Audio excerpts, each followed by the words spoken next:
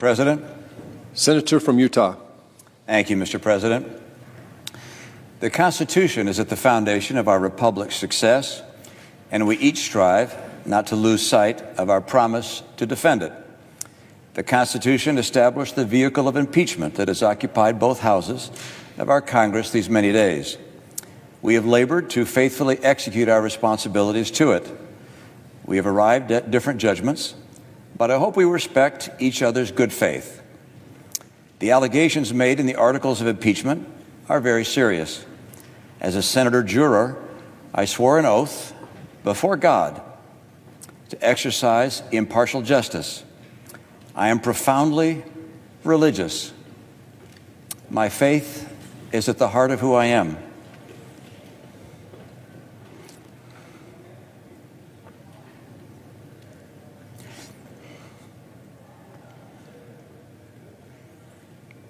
I take an oath before God as enormously consequential. I knew from the outset that being tasked with judging the president, the leader of my own party, would be the most difficult decision I have ever faced. I was not wrong. The House managers presented evidence supporting their case, and the White House counsel disputed that case.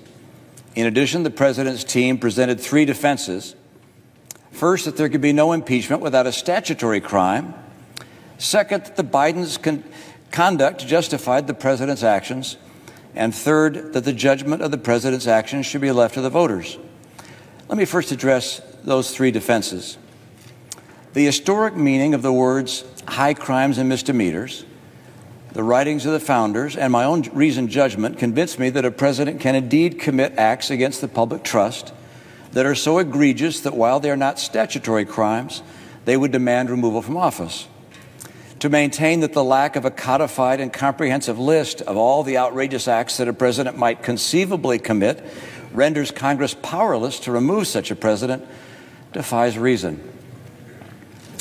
The President's counsel also notes that Vice President Biden appeared to have a conflict of interest when he undertook an effort to remove the Ukrainian prosecutor general. If he knew of the exorbitant compensation his son was receiving from a company actually under investigation, the vice president should have recused himself.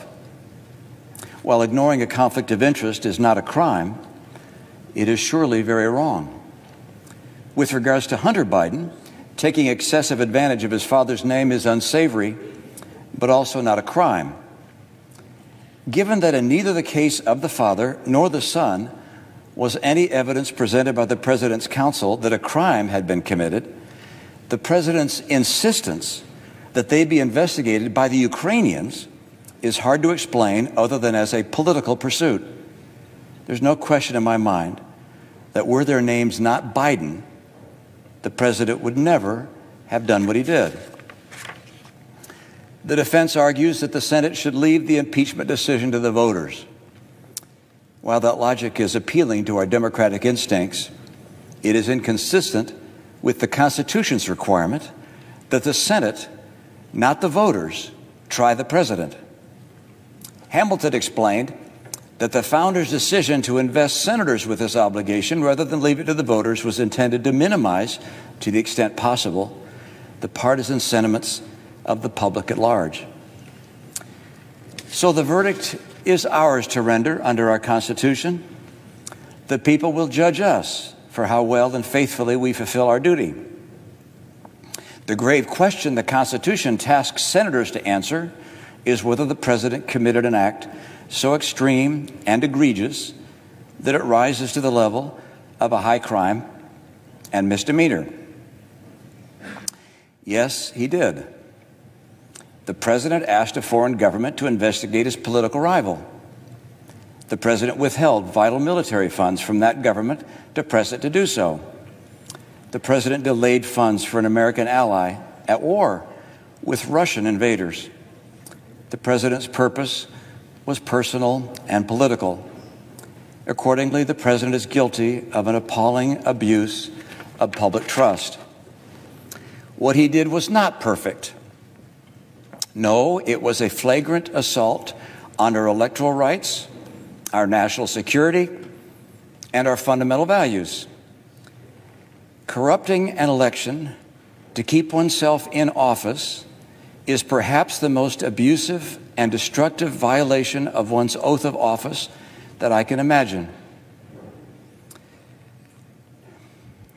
In the last several weeks, I've received numerous calls and texts. Many demanded in their words that I stand with the team. I can assure you that that thought has been very much on my mind. You see, I support a great deal of what the president has done. I voted with him 80% of the time. But my promise before God to apply impartial justice required that I put my personal feelings and political biases aside. Were I to ignore the evidence that has been presented and disregard what I believe my oath and the Constitution demands of me for the sake of a partisan end, it would, I fear, expose my character to history's rebuke and the censure of my own conscience. I'm aware that there are people in my party and in my state who will strenuously disapprove of my decision, and in some quarters I will be vehemently denounced. I'm sure to hear abuse from the president and his supporters.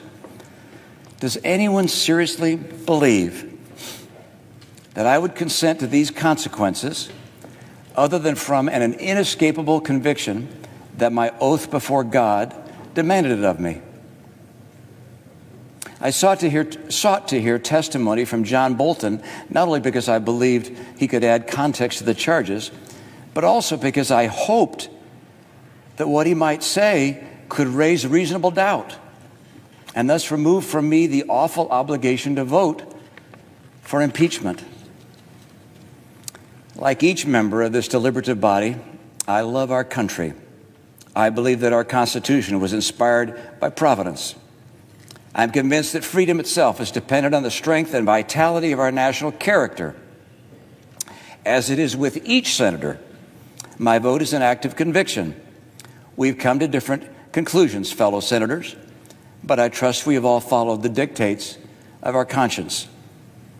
I acknowledge that my verdict will not remove the president from office. The results of this Senate court will in fact be appealed to a higher court, the judgment of the American people. Voters will make the final decision, just as the president's lawyers have implored. My vote will likely be in the minority in the Senate. But irrespective of these things, with my vote, I will tell my children and their children that I did my duty to the best of my ability, believing that my country expected it of me. I will only be one name among many, no more, no less, to future generations of Americans who look at the record of this trial. They will note merely that I was among the senators who determined that what the president did was wrong, grievously wrong.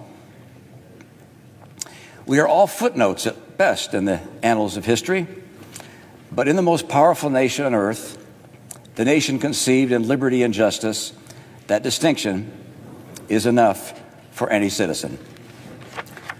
Thank you, Mr. President. I yield the floor.